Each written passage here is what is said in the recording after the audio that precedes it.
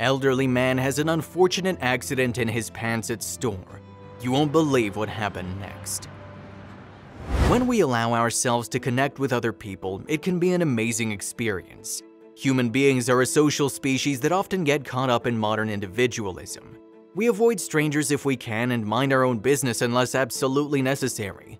After all, everyone has their own struggles in life, and being able to see past our own problems can be incredibly difficult. Everyone is dealing with something. It can take great strength to be able to put aside our own troubles and reach out to someone else. It can be difficult to believe, but there are people in the world who reach out to others no matter the situation. Lisa Lemming Jackson is one of those people. It all happened on an otherwise ordinary shopping trip. On a warm early August day, Lisa Lemming Jackson, who lives in the state of Georgia, headed out for the supermarket to do some shopping. It was a routine trip, but as Lisa roamed through the aisles, weaving between pastries and pastas, she made eye contact with an elderly man. The man was sitting in a motorized cart with all of his groceries, but he didn't seem to be heading for the checkout. He had a pinched and pained look in his eyes. Lisa smiled at him, but she could tell that something wasn't right. Most people would quickly look away and hurry on with the rest of their day, maybe hoping that someone else would have stopped to inquire if the man needed any assistance. Fortunately, Lisa wasn't one of those people. After passing him, Lisa realized that she was the only one who would say something. She circled back around and reached out to the man. This simple act of kindness would end up changing them both. She asked if he was okay and if he needed any help. The elderly man's eyes immediately began to fill with tears as he explained his situation. He currently had colon cancer, and while he was in the store, he had a bad accident. His clothes were ruined, and he was afraid that if he stood up out of his cart, then the whole store would know. He didn't know what to do, so he was stuck there, paralyzed by the shame and the loss of his dignity. Lisa called the grocery store staff. They immediately helped the man discreetly escape into the employee's washroom, armed with wipes and fresh undergarments for him. They even gave him new clothes so that he would be able to leave the store. The elderly man, despite battling through cancer, apologized and cried.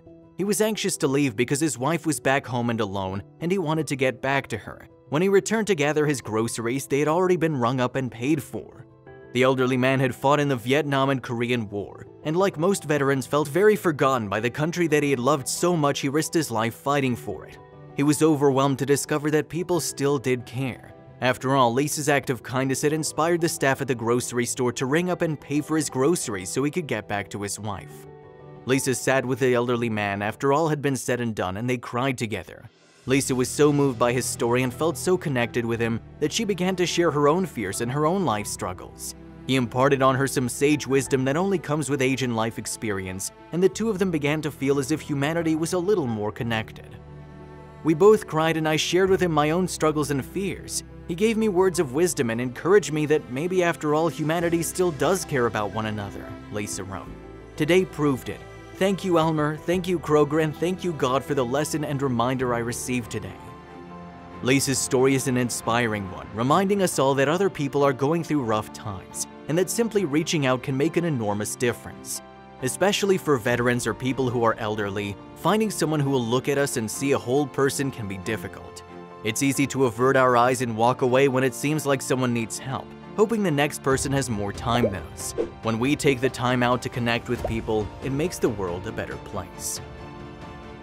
If you liked the video, please give it a thumbs up and consider sharing it with someone who may find it interesting. Thanks for watching, and I'll talk to you in the next one.